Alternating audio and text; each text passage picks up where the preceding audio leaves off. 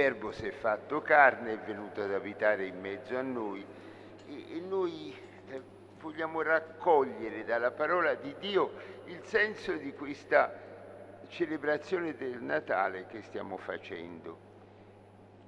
Il Vangelo di Luca ci ha appena dato il senso delle cose e sono 5 personaggi che vale la pena di considerare.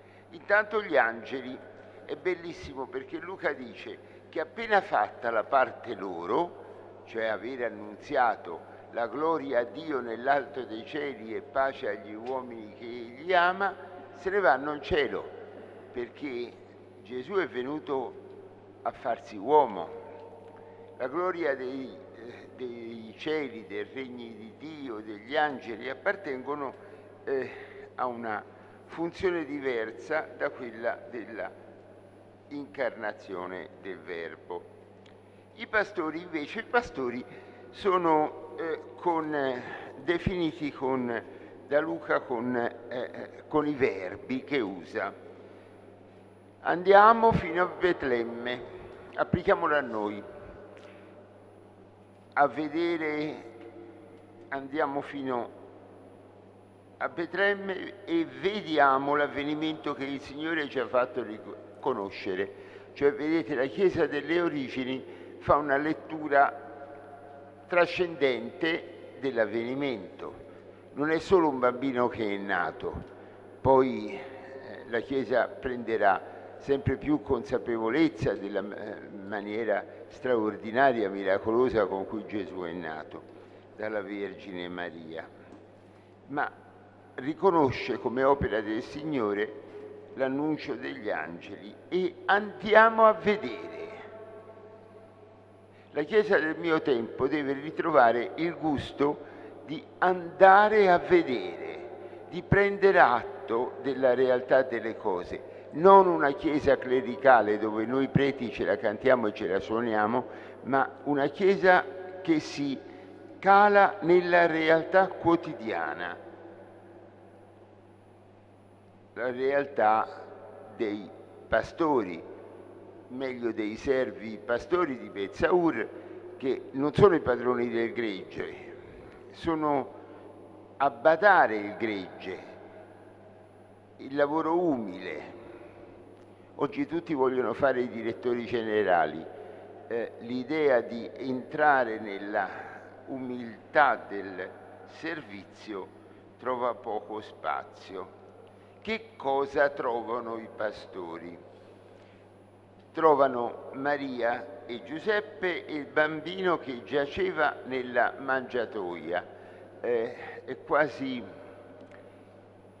divertente questa posizione di umiltà semplice. Il Figlio di Dio, con tutte le sue prerogative infinite e sante, va accanto agli animali del presepio. E dopo averlo visto, ecco la parola del vedere, una Chiesa che va a vedere quello che sta facendo, quello che avviene, riferiscono quello di cui gli angeli avevano parlato loro.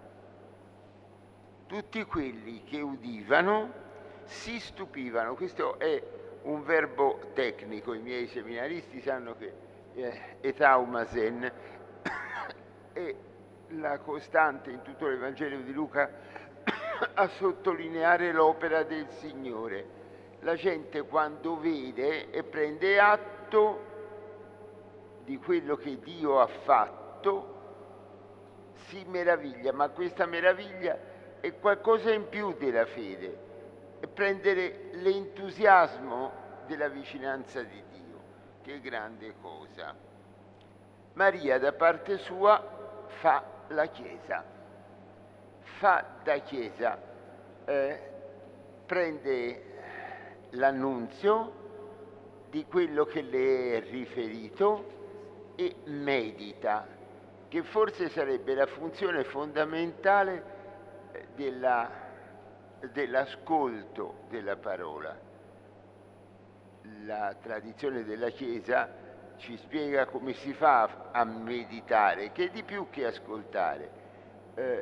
Non è neppure soltanto lo Shema ebraico, ma è un elemento in più, i latini avrebbero detto per pondere, ritornarci sopra diverse volte. Se non impariamo a fare un'operazione del genere, anche la parola di Dio ci scivola addosso senza cambiare niente nella nostra vita.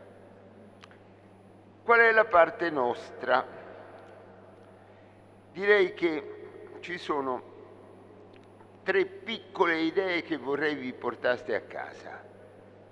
Ricreare il fascino della scelta cristiana tocca alle famiglie. È una gran cosa essere cristiani, c'è addirittura una chiamata, una vocazione a essere cristiani.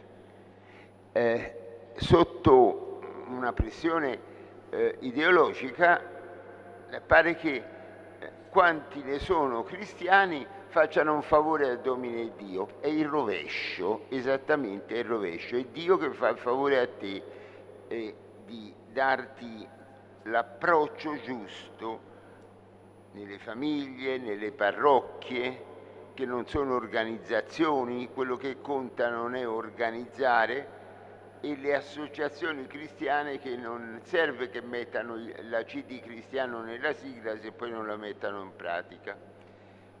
Vorrei che prendessimo, ma molto velocemente, come esempio, questa è una diocesi francescana. Sapete che un passaggio fondamentale delle scelte di San Francesco avviene alla Verna Nostra, quindi è giusto che il giorno di Natale noi andiamo col pensiero a raccogliere l'esempio di Francesco. Il grande biografo di Francesco, Fra Tommaso da Celano, dice che 3 anni prima di morire Francesco vuole fare l'esperienza di cosa avvenne ai pastori. Cioè, più tardi di Francesco poi grandi uomini di vita spirituale ci hanno ripetuto che forse il giorno di Natale è il momento opportuno perché tu ti trovi un posto nel presepio. Scegli quale posto vuoi avere nel presepio. Se sei un pastore, cioè un lavoratore semplice che fa il suo, Francesco che fa? Chiama Giovanni da Greccio, suo amico, e gli dice: vai a casa tua a Greccio e sii accogliente. Direi che questa è una parola chiave del giorno di Natale che dobbiamo fare nostra: sii accogliente. Chiediamoci se lo siamo personalmente disposti a misurarci con i bisogni degli altri, chiediamoci anche se siamo in una città accogliente, non di chi viene qui a fare a fare le proprie cose, i propri commerci, ma il punto fondamentale è di dire se noi abbiamo la sensibilità che fu dei nostri antichi.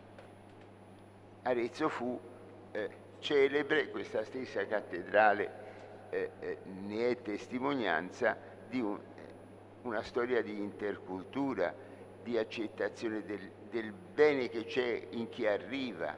Bisogna uscire da questa, anche qui da questa logica della sufficienza che non serve a costruire una storia nuova. Poi Francesco che fa? Non tira fuori statuine, ma parte, Francesco era a Santa Maria degli Angeli, va a Tor d'Andrea, da Tor d'Andrea a Bevagna, poi a Castelritaldi, poi al Ponte delle Torri, attraversa il fiume Nera, sale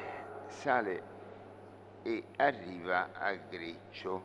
E dovunque passa Francesco dice che sta facendo, dà ragione delle sue scelte. Pensa se tu fai capire a quelli che ti conoscono perché ti comporti da cristiana, da cristiano.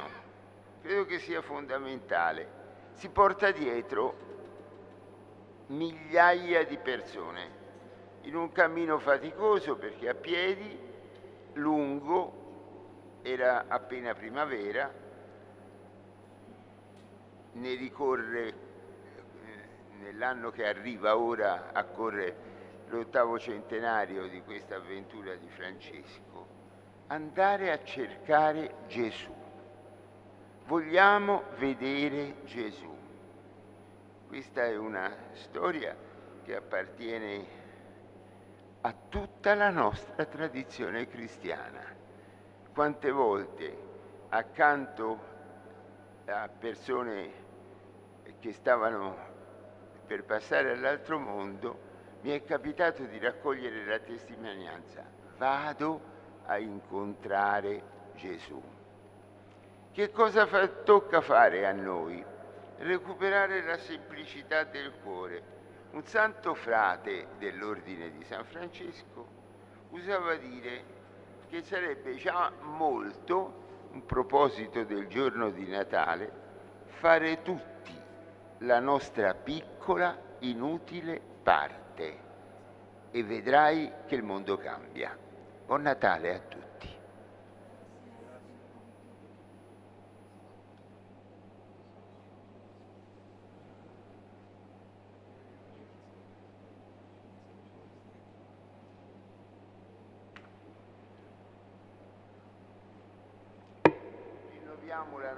Rinnoviamo la nostra fede cattolica. Il giorno di Natale, la tradizione di tutta la Chiesa romana vuole che, sì, anche noi siamo romani,